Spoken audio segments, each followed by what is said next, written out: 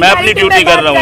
आप ड्यूटी कर रहे हैं। 2 घंटे 4 घंटे पहले जो एबीवीपी के गुंडे मार रहे हम अपनी ड्यूटी कर रहे हैं।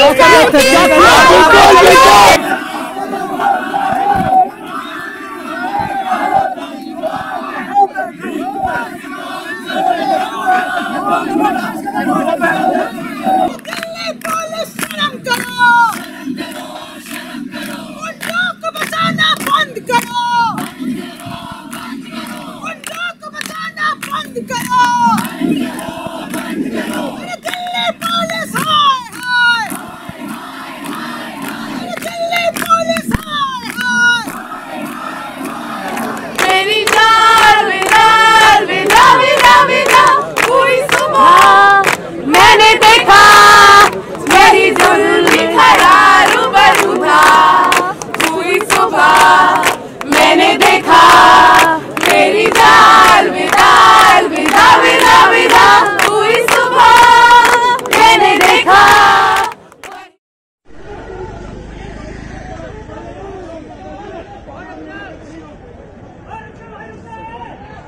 So 4 o'clock Teachers Association had called a meeting to bring peace on campus, to restore democracy and the culture of dialogue, and to address the students' concerns. Students have been on a strike for the last 72 days on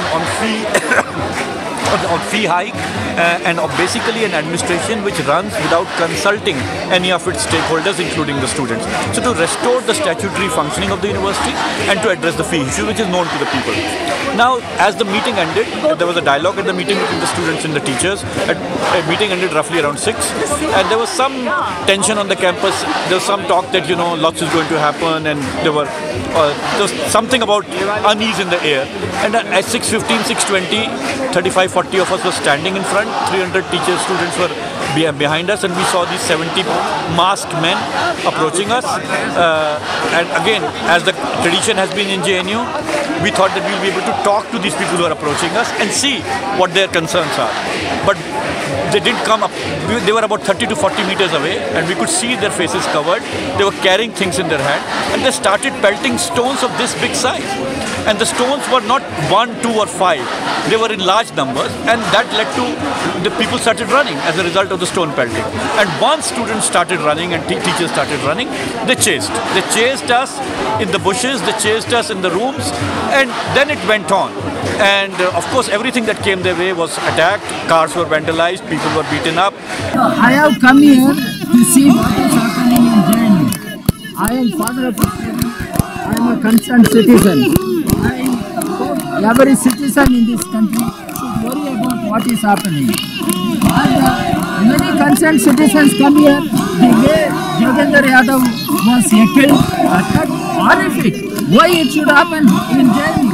I am making this statement with full responsibility that there is no way this could have happened in JNU today without the connivance of the JNU administration, and we hold them singularly responsible for what has happened today, and we reiterate our position that the Vice Chancellor of this university, who has repeatedly proved is incapable of running an educational institution, should go and should go immediately.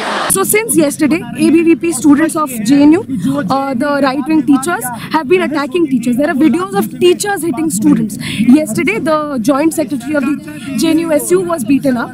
And then from today, all day, they have been bringing in people from outside the campus. Because we are from the campus, we can recognize who's from inside, who's from outside.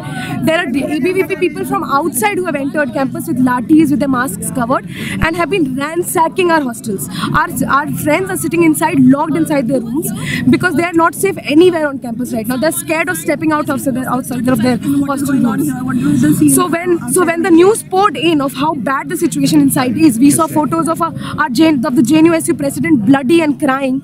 We all rushed to the main gate, and we have decided that we will stay here until every outsider, after every Bajrangi, every ABVP person has left the campus. So we have gathered at JNU right now. We from different parts of the city. Some of us who are JNU alumni. It's right now 8 p.m. in the night.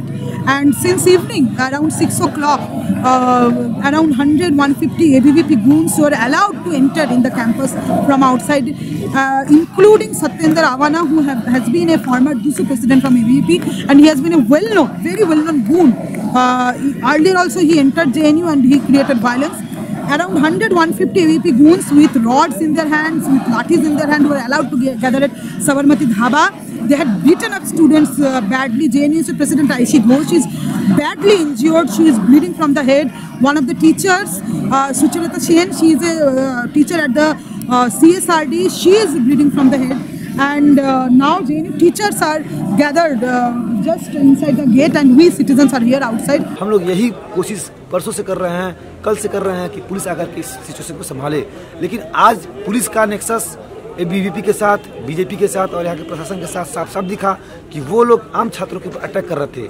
हम लोग police से ये expect करते हैं कि उन लोगों का काम पीस मेंटेन करना है, लोगों को सिक्योरिटी देना है, लेकिन आज पुलिस आकर खुद छात्रों को मार रही थी। ये बहुत ही निंदनीय है।